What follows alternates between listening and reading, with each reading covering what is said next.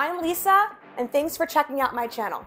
Today, we're going to go through Santorini and how to play. We're going to go through the basic two-player beginner version that they recommend that you go through before you get into the God setup or a 3 or 4 player. So let me get right into it.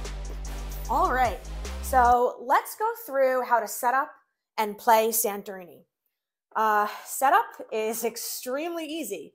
It's literally just taking this board and attaching it to this piece here.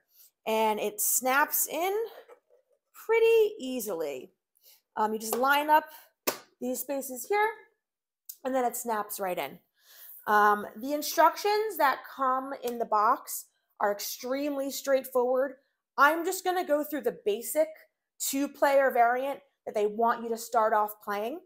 Once you get comfortable with the game, you can see that there are different variants that actually use the God powers as well as how to play with 3 to 4 players. So when you're just getting started, these God cards, put to the side. You're not going to need them. So what you're going to want to have handy are your pieces. So you have your level 1, which kind of looks like this, your level 2, which would look like that and stack on that, 3, which is this mount piece, and then your domes. I have them in bags. They come in bags, and I think it's easier to have the bags personally by the game because it's organized. So I just have my level 1, 2, 3, and the dome bags nearby for when I need them. And then you're going to need your player pieces. So I just grabbed 2 different colors, and there's 2 workers per player. So the game states based on the instructions that the youngest player goes first. Obviously, you can determine if you want to follow that rule or if you want to come up with a different way of who goes first. So first player is going to take their pieces. So first player in our case will be blue, and they're going to place them anywhere on the board. And then player number 2 does the same thing, okay? So the way you are going to move in Santorini and the way you're going to play, on every turn, you do 2 things. 1, you move. 2, you build. That's it. You move, then build in that order.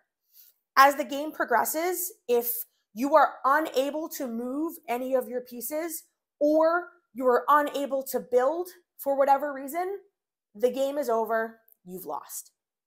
So first player blue, I'm going to move, and I can move in any unoccupied place that is adjacent to my worker. So if I'm choosing this one, I have all these 8 spaces here that I'm able to choose. If I was choosing this worker, right, then I have these spaces available because they are directly within my influence. They're surrounding me, and there's no player in my way. You cannot move in a space that a player is already in. So let's say I wanted to move here, right? So I would make that move, and now I have to build. I have to start with a level 1 building because there's no other building to build on top of. And again, it's within my influence, but I can't build on top of a player. So let's say I decided to build like that. That would be a legal move. Player 2 does the same thing. Move, then build, right? So I can move. Let's say I wanted to move here and then build. So I can also grab a level 1 building and put it anywhere within my space. After that, you can start to build up. And it doesn't matter whether it was me or my opponent who placed the building.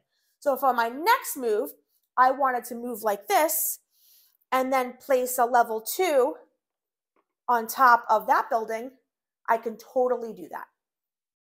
The way you move on top of buildings is you can only jump up 1 level, meaning that this player can move here and then, of course, do their building somewhere. So let's say I wanted to build here.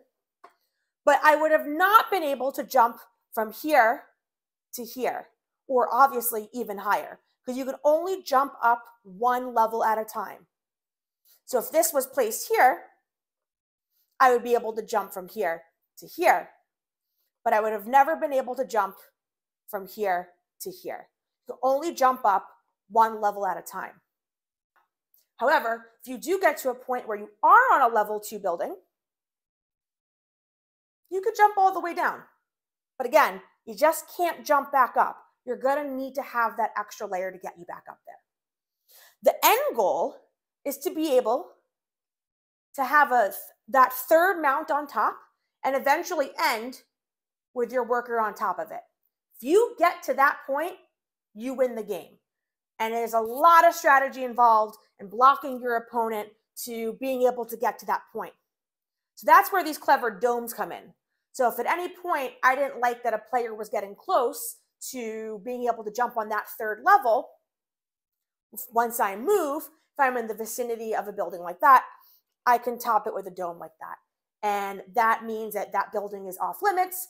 Obviously, no one is going to be able to mount on top of that building, me or my opponent. In this variant, you are not taking buildings down. You are not deconstructing levels. So once it is built, and you are just navigating around the board.